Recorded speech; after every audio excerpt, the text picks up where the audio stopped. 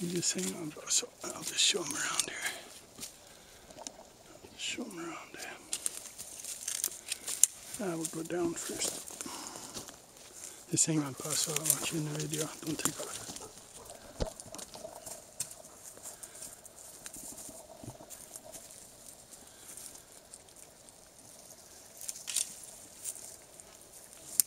It's a really cool spot that we're in. I'll show you why.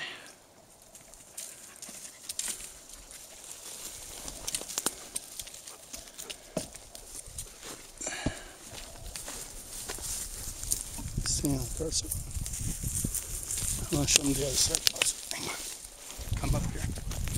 Paso will be hunting. There's moose everywhere here. See this trail? This old skid trail. And we've been following it behind us, coming this way, right? And this is an area that is selectively looked. So they take out big trees only and leave the bulk. Just so you know, this is not total devastation in these zones, and I like hiking here because it opens it up a bit. The moose hang in here and it's pretty nice, and it's not so hard on the psyche. When you come into clear-cut zones, hard on the system, mentally, emotionally, physically, everything. But here it's pretty nice. So I'll just sit up here with Paso, and I got Kai with me. Talk to you a bit here. Come here, Paso. Come up here.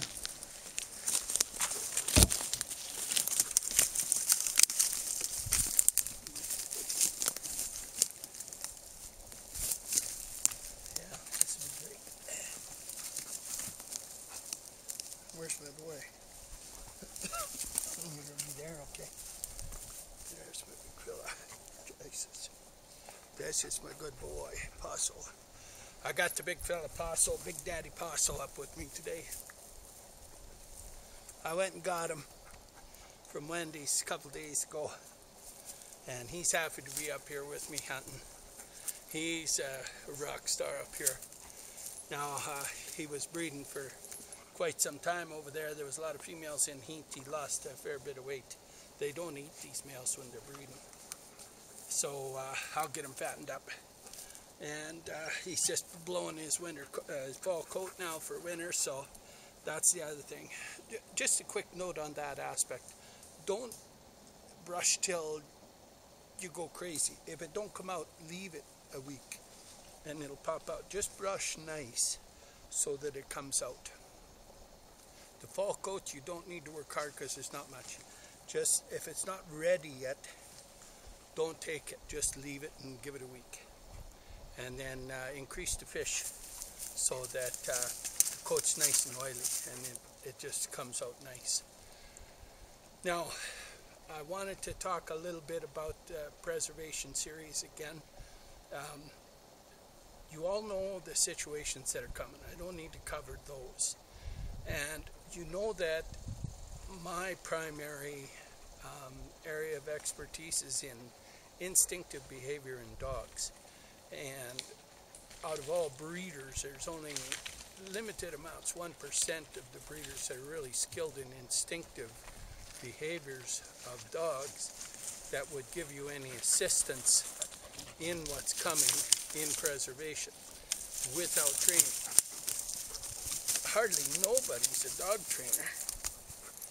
And bottom line is, you want a dog that's instinctive, not trained, for these situations that are coming. And you need such a versatile dog.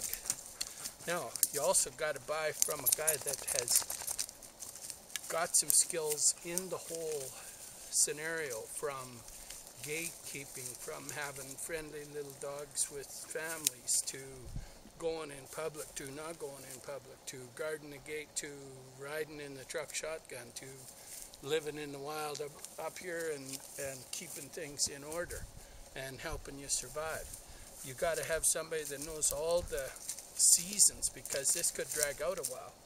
And you can go on my channel and see me hiking for many seasons, every season, and rain or shine, snow, sleet, hail, don't make a bit of difference. We're out in it. And this breed of dog and that one behind me, they all counts. they're ideal for this kind of situation that's coming. Now, this particular breed, of course, has the shortest time frame of all the instinct-rich dogs that the breeders have focused a little bit to try and get the protection instinct dulled down. But in my lines, it's not dulled down, right? So we went specifically to the Northern Karelian district where they are remote breeders. They're still believing that the dog should have the capability to look after the handler in every situation, not just bear, not just game, not just wild, but two-legged. And what we're worried about in the yards these days and in the vehicles these days is carjacking, home invasions, theft, breaking in the gates, all those things. But it can definitely go even worse, where we've got to literally get out of the riots, the chaos, the stuff that's coming, and pull the pin and head up for a while. Maybe you got to take 2 weeks to get the heck out of town. You got to leave the property. Maybe you can't hunker down. Maybe there's just too many coming at you. Maybe you got to grab the go bag and go. Well, these particular dogs, you see, are the ideal. Now, no word of lie, I can get up here in 2.5 hours, and there isn't a single person that would know where I am. They would never know where I am. They would never know how to find me. And the only way they could spot me is if they used a drone. But these dogs hate drones. I've got them so they hate drones. And they let me know when they're coming. And we can get under bush right away. We can get under the canopies. And that's the beauty of hiking tall timber and training your dogs in tall timber, because you get under the canopies and they can't see down. And they'll see you in this zone, of course, and you sure wouldn't have this on. But when we get just a little bit up there, they can't see nothing. And there's no way they could track you in there. And these dogs blend. They're just camo dogs. And so you can literally disappear up here and be quite content. And if you got to pull the pin for a few weeks and you want to come up here, a piece of cake to do with these guys, right? This is their whole heritage, is this zone. You want to get them into the wilderness. And I highly recommend that when you're looking at dogs for what's coming, you've got to look at dogs that are capable in a wide range of areas, and you don't have to train them. You can't take a dog that's not bred for this bush, bring him up here and think he's going to do anything to help you other than eat you out of house and home. He's not going to help you. These guys are just going to help you. In less than an hour, Paso would find there's a moose over here. We saw his tracks earlier. He wanted to go right away, him and Kai. And in less than an hour, he'd be barking that moose right here. He'd be right on it. And literally with this kind of terrain, and with him with two of them especially, I could walk right up with the bow, and they wouldn't, be no problem. You wouldn't have any issues. Now, if you had one of those, they're basically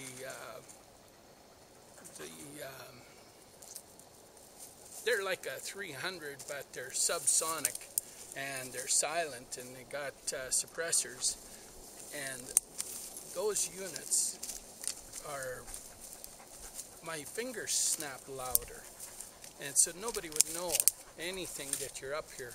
You could survive here indefinitely if you wanted. There's springs, there's everything you need, and you could survive indefinitely. Now, the other beautiful thing is, one of the biggest problems with staying up here is the bears coming in your camp. Well, this is the original bear dog of all dogs, right? So the bear's not coming in your camp. That was the whole goal of the bear dog to begin with, is so when the guy's out hunting, he's not getting overrun by bears. And that was the whole purpose of the bear dog to begin with. It morphed a little bit now to hunting bear, but quite honestly, when this breed started, the old Swedes were up in the bush and they were looking for a moose, and they were looking for their winter food supply and doing some logging and trapping and staying in the bush, and they didn't want the bear ransacking everything they had. And so that's what this dog is the very best at. This is the original bear dog. And anybody that doesn't know the history of these dogs, they come out of that Jämthund region. This is a Swedish elk hound, Jämthund. And they come out of that Jämthund region of Sweden, and it's one of the highest bear density regions of all. And then this particular line has been raised up all the time up in that Karelian district of Finland. And everybody knows the Karelian bear dog. Well, the Karelian bear dog about 1,300 years ago is a descendant of these guys, right? You breed one of these to a full Karelian female and you get this, exactly like this, right? They come right back. It's just the way it is. Now, the beauty of having this dog up here with your family, it allows you to still be in contact with people down below. You can still go into town if you need supplies. You can leave them in the truck. Nobody's stealing your truck. Nobody's breaking a back window. Nobody's coming in. You know, you can go in and get your groceries. You pull this guy out and have him stand beside you while you're loading your groceries. Nobody's running up to you. Nobody's accosting you on the side of the street while you're doing your stuff. And I will give you a piece of information if you're getting one of our new pups. Nowadays, do not socialize the dog anymore. For this time frame, don't socialize it. My very best dogs have always been the ones that I socialized the least, almost with zero socialization, meaning I don't let other people come up to them. I don't let other people make friends with them. I don't sit down and have 25 people come over and say hello. I have other dogs for that. I have dogs that are just for meeting and greeting people. Paso just happens to be one of those, but Paso has his abilities. I have another male, of course, that's considerably different. I raise different. That's Ark, but Paso is a very social boy because he was raised in Finland for the first 16 weeks. So it was impossible to have him held back because they had to travel through airports, everything. So it was just the way it was.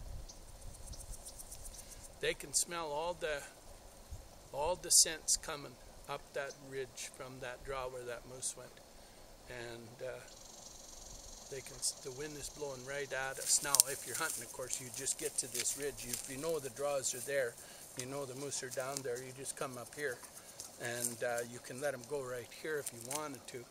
Now, don't quote me about laws because we're all under global martial law, so whatever regulations you're going to spout, you're talking nonsense. This is survival, and all laws are gone in a country that's under global martial law. We're under natural law. That means just look after yourself, be good, don't kill anybody, and try and look after yourself unless they're bad. If they're harming you, do what you got to do. But no such thing as regulations and this and that. That's all nonsense now. So right now, you got to survive. You got to do what you got to do, and so you just manage the best you can. Now this dog, you see, you get up here on this updraft, and he'll catch all that, and he'll tell you exactly where they are. You can gear up right here, and he'll tell you where they are, and he's going to hang with them right in there. They're not going far, believe me. And they'll just hang right in there, and you can just sneak right down. It's a piece of cake. Anybody tells you that it's hard hunting with an elk hound just doesn't know dogs. It's not hard to hunt with a dog of this caliber. You don't have to tell him anything. You just got to let him go. He's starting to do it all. This guy's his mom is a champion bear hunter, a Finnish champion bear hunter. His dad's a Finnish moose champion. I mean, these are the best of the best. And this is a phenomenal dog. Kai's lineage is all full-on hunt all day long. And best of the best, Nordic champs, the whole bit. That litter of Pasos with Arella over there has Nordic champions in it. And that female Arella is Ark's daughter. So Ark and Burrell, and they're both out of the very best hunting dogs in the world too. So when you're looking at this and you've got all the things coming at you that you know are coming, you know all the chaos that's coming, you know even stuff that I don't even want to talk about, but you know it's coming. And you're thinking, okay, I'm going to prepare to exit stage left.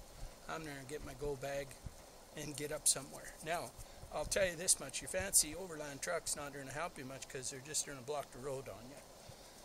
So you got to make sure that the area you're going to, you can get to with no roadblock, get to it, and then you got to stay put. And so you pick a zone that you can stay put in, because if they block the road on you, well, you're finished. They got you. And so don't think your fancy overland truck's going to help you a bit. What's going to help you right at this stage of the game when you got to exit is your go bag, how much camp work you've set up, how many supplies you've got hid out, and how good your dog is, and or dogs. Now, only a crazy man would come up here with just one dog. You can come with one dog, but if you're serious about this whole thing, which you should be, your life depends on it, bring two. Now's the time, right? Like, is there a better time in history to have two dogs? Nope. This is the time to have two dogs and get a matched pair, and don't fool around. Like, I'll tell you what if you're stuck up here for a while, you know? And that could be. We have countries going through absolute total destruction and turmoil in the world, and there's a lot of them. And total government anarchy, governments overthrown, changing governments, bad governments out, good governments in, who knows. But war from other countries invading, immigration policies gone rampant, just crime through the roof, and it's just going to get worse. And so anybody that's ignoring all that is headed for disaster. But if you're not ignoring it and you're getting prepared and you're thinking about, okay, what's the most important thing if I am heading out with my go bag? Well, right here, this right here. And honestly, come with two. You watch all the old photos, all the old archive stuff from the old boys in the old country. They always ran two dogs, right? Male and female, or two males. They ran them all the time. And just phenomenal set of boys. And it's you can do it with one totally fine. There's absolutely no problem. But at the end of the day, right now, two dogs is always going to be better than one, and it's a piece of cake to train, and they are easy to manage, and I like working two dogs so much that, I mean, it's just crazy. I raised more siblings than anybody else in any breeding operation, and placed more siblings, ran more siblings. You know, I've ran with 4 sisters at a time, stuff like that. You know, I've ran with multiple brothers at a time, triple brothers, all that kind of stuff. I've ran with 5 generations at one time. So, you know, the real old great-great-great-grandma and down, you know. So I have a good handle on running multiple dogs, and I would always tell everybody now, do the multiple dogs now, don't socialize them. And get them out in the bush right away. Get them up here, get them out, set your camp up, get your camp nice, and just make your camp so that if you got to exit, you come up here, a lot of your stuff's here. And make sure you get your sea salt, you know, make sure you got a lot of good, real high-end sea salt, and have that up here. Stash it in different places so you got it. And, you know, you can make fire stations at different places so that if you got to adjust your location a little bit, you don't have to go and saw a bunch of wood and 2 feet of snow. Have all the wood cut. All you got to do is make it to the new camp and things like that. Don't waste your time watching movies now. Get up in the bush and set your camp up and have it all set up. Find the hiking trails. Find out where the moose are hanging. Do all your scouting right now. Like, as soon as the weather chills, as soon as the freezing happens, boom. you know where to go. You can just come straight out here.